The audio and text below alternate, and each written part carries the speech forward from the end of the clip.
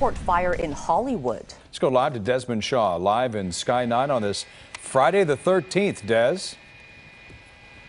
That's right, and almost a full moon as well, Jeff and Susie. And if you were seeing a big black plume of smoke in Hollywood, this was it off of Romaine and El Centro. Now, LA City Fire, they got here and you're starting to see a lot of white smoke, so that is a good sign.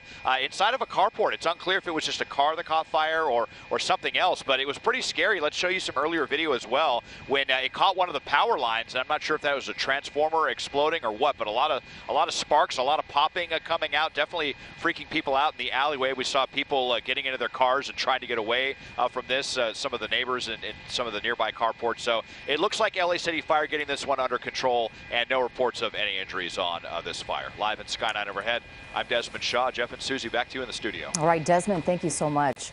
A developing story now.